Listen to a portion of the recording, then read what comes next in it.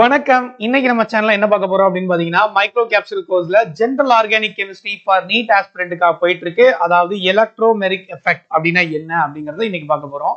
First of all electromeric எஃபெக்ட்னா என்ன அப்படின்னு பார்க்கலாம். So that when pi electrons completely shifted over another atom due to the influence of an attacking reagent. ஒரு attacking reagent presenceல pi electron ஒரு ஆட்டத்துல இருந்து கம்ப்ளீட்டா இன்னொரு ஆட்டத்துக்கு ஷிஃப்ட் ஆகிற இந்த எஃபெக்ட்டுக்கு பேர் தானது எலக்ட்ரோமெரிக் எஃபெக்ட் அப்படின்னு சொல்றோம். புரியுதுங்களா? இந்த எஃபெக்ட் எப்படி இருக்கும் அப்படின்னா temporary effect, very temporary effect. எங்க நடக்கும் அப்படின்னா only in presence of attacking reagent. Attacking reagent இருந்தா மட்டும்தான் இங்கே எலக்ட்ரோமெரிக் எஃபெக்ட் நடக்கும். புரியுதா? அப்ப organic compounds contain at least one multiple bond. Minimum என்ன இருக்கணும்? ஒரு டபுள் பாண்டாவது இருக்கணும். சரிங்களா? அப்படி இருக்கக்கூடிய ஆர்கானிக் காம்பவுண்ட்ஸ் என்ன பண்ணும்? இந்த எலக்ட்ரோமெரிக் எஃபெக்ட் நடக்கும். முக்கியமான விஷயம், once the attacking reagent is removed அப்படின்னா the molecule become its original stateக்கு போயிடும். புரியுதா? அப்ப electromeric effect is a temporary effect அப்படிங்க நமக்கு இது தெரியுது. புரியுதா? இதை எப்படி கிளாசிஃபை பண்றாங்க அப்படின்னு பாத்தீங்கன்னா based on direction of electron transfer it can be classified into two types. One is plus E effect, another one is minus E effect அப்படின்னு சொல்றோம். Positive electromeric effect, negative electromeric effect அப்படின்னு classify பண்றாங்க. First positive electromeric effect அப்படின்னா என்னன்னு பார்க்கலாம். This effect occurs when electron pair of the pi bond is moved towards to the attacking reagent.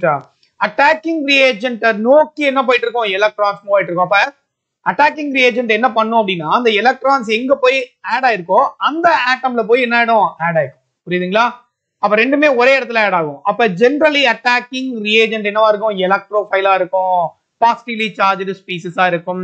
pi electrons are transferred towards to positively charged atoms. புரியுதுங்களா? அப்ப the plus effect can be observed in addition of acid to alkenes. alkene அதாவது alkeneங்கிறது double bonded compound, ஆசிட்ங்கிறது electrophile. அப்ப இங்க என்ன நடக்கும்? Plus electromeric effect நடக்கிறதுக்கான possibility உண்டு அப்படின்றாங்க. The atom obtained from the electron pair in the transfer itself the attacking reagent is getting attached. சரிங்களா? அதாவது ஒண்ணு இல்லைங்க, என்னன்னா அப்படின்னா எக்ஸாம்பிள் பாருங்க, புரோட்டனேஷன் ஆஃப் ஈத்தீன் எப்படி நடக்குதுன்னு பார்க்கலாம் ரியாக்ஷன்ல. ஒண்ணு இல்ல, இங்க இருக்கக்கூடிய ரெண்டு எலக்ட்ரான் இருக்கு இல்லையா, இதை மொத்தமா ஷிஃப்ட் ஓவர் பண்ணி இங்க வந்துடுறாரு. சரிங்களா? இங்க வந்துடுறாரு. அப்ப இந்த இடத்துல என்ன வந்துடும்? நெகட்டிவ் சார்ஜ் கிடைச்சிடும். ஓகேயா? அந்த நெகட்டிவ் சார்ஜ் கிடைக்கிற அதே இடத்துல என்ன ஆகும்?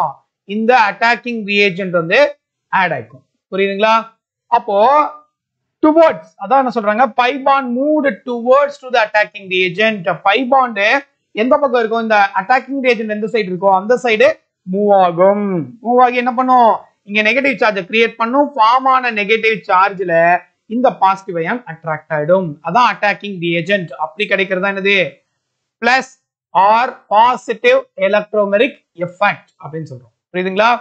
அப்ப பாசிட்டிவ் சார்ஜ் போய் அட்டாக் ஆகுறதும் நெகட்டிவ் சார்ஜ் எங்க ஃபார்ம் ஆகுது? அதாவது இந்த எலக்ட்ரான்ஸ் இருக்கு இல்லையா, எலக்ட்ரான்ஸ் வந்து மொத்தமா இங்க ஷிஃப்ட் ஆகுது. அந்த ஷிஃப்ட் ஆன எலக்ட்ரான் எங்க ஷிஃப்ட் ஆகுதோ அதே கார்பன்லயே அட்டாக்கிங் ரியேஜென்ட் அட்டாக் பண்ணும். அதுதான் என்ன சொல்றாங்க? Move towards to the attacking reagent. Attacking reagent நோக்கி போயிட்டு இருக்கு அப்படின்னா அதுக்கு பேர் என்ன? பிளஸ் இ எஃபெக்ட் அப்படின்றோம். புரியுதா? அடுத்து பாருங்க, மைனஸ் இ எஃபெக்ட். அதாவது அப்படியே opposite. This effect occurs when electron pair pi bond move away from the attacking reagent. attacking reagentக்கு அவேல போயிட்டு இருக்கும், ஆப்போசிட்டா போயிட்டு இருக்கும். சரிங்களா? எப்படின்னு பார்க்கலாம். சோ attacking reagent இங்க என்ன இருக்கும் அப்படின்னா most probably nucleophiles. சரிங்களா? most probably nucleophiles இருக்கும். minus e effect, attacking reagent attaches itself to the positively charged atom in the molecule. That is the atom which lost electron pair in the transfer.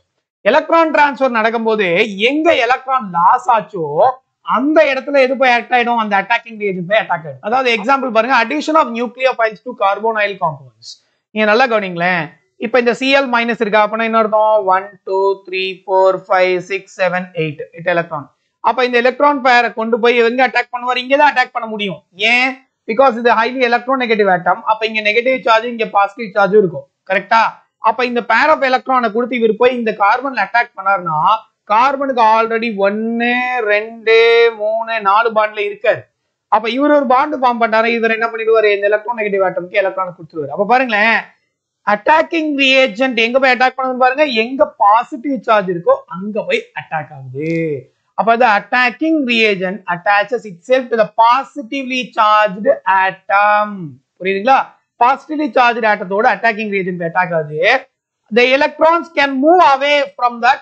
The electron can move away from the attacking reagent. Attacking reagent வர்றதுக்கு opposite டைரக்ஷன்ல move ஆயிட்டு இருக்கும். Attacking reagent இந்த பக்கம் இங்க போயிட்டு இருக்கு அப்படின்னா இது எலக்ட்ரான் என்ன ஆகும், இந்த பக்கம் போயிட்டு இருக்கும். புரியுதா? away from that attacking reagent அப்படின்னு சொல்றோம். அப்ப இந்த மாதிரி ஒரு இத ஃபார்ம் பண்ணும். இதான் என்னது, மைனஸ் இ எஃபெக்ட் அப்படின்னு சொல்றோம். புரியுதுங்களா?